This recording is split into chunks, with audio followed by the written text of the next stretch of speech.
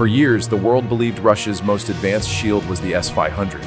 But recently, whispers from inside Moscow's defense labs suggest something far more powerful is emerging, an evolution so drastic that some analysts are calling it the leap from the S-500 to the S-700.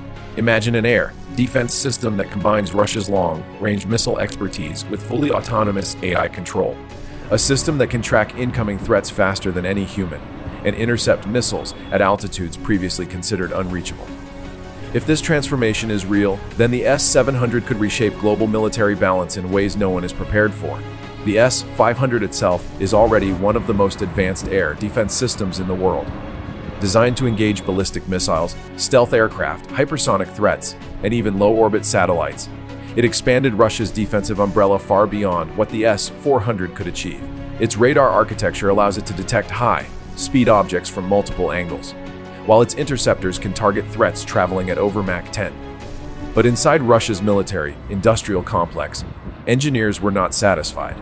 They believed the modern battlefield needed a system that could react in fractions of a second, process a flood of data instantly, and coordinate interceptions with machine-level precision. This belief became the seed of the S-700 concept. The transformation from the S-500 to the S-700 is said to begin with modifications to the radars.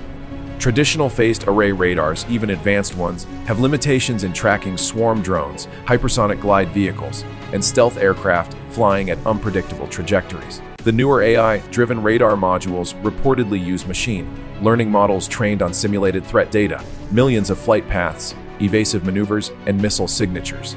Instead of human operators analyzing radar screens, the upgraded system predicts enemy movement patterns in real time, narrowing interception windows and directing missiles with near-perfect timing. Much of this work is happening deep inside Russia's closed military industries. Facilities already known for producing the S-500 hypersonic warheads and advanced EW systems. Engineers are experimenting with new composite materials to reduce weight while increasing heat resistance for interceptors that may need to travel faster than anything the S-500 currently fires. Rumors even suggest next-generation propulsion systems, possibly dual-stage boosters, that can push interceptors to altitudes where early warning satellites orbit. If true, this would move Russia into a new category of space denial capability. The heart of the S-700 modification concept, however, is AI. Instead of a traditional command post filled with dozens of operators coordinating radars, launchers, and tracking systems, the S-700 is believed to rely on autonomous decision engines. These AI modules filter out false targets, identify real threats instantly, and compute interception trajectories faster than the human brain can process visual information. In a real-world scenario, stealth bomber approaching, hypersonic missile detected, drone swarm closing in, the AI could manage multiple layers of defense without waiting for human commands. This doesn't remove human control entirely, but it transforms the human role from operator to supervisor, drastically reducing reaction time. Power is another major change. The S-700's theoretical interceptors would require enormous launch energy.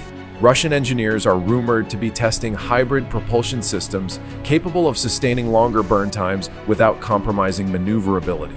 This could allow the S-700 to engage threats at previously impossible speeds, altitudes, and distances.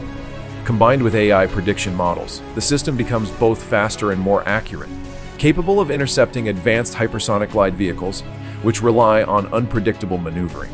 Secrecy surrounds the manufacturing locations involved in this program. Satellite images have shown expanded activity at several Russian missile production sites, including new structures believed to house research into advanced radar modules and AI data centers. These facilities use heavily encrypted networks to process simulation data, and many of the researchers involved come from Russia's top AI and aerospace academies. This collaboration between missile engineering and artificial intelligence marks a new phase in Russia's defense development strategy, one that prioritizes automation, real-time adaptation, and multi-domain interception.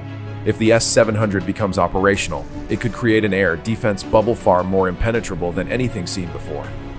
Not just against jets or drones, but potentially against hypersonic missiles and near-space assets.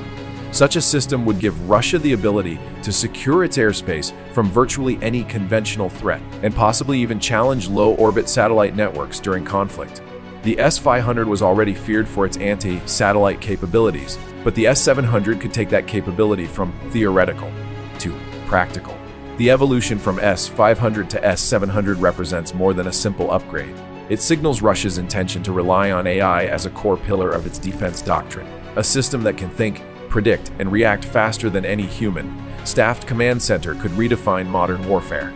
And if other nations fall behind in AI-powered air defense, the balance of global military power may shift sharply. Whether the S-700 is a near-future reality or a concept still in shadow, one thing is clear: the race to merge AI with next-generation air defense has already begun. Russia appears determined to stay ahead.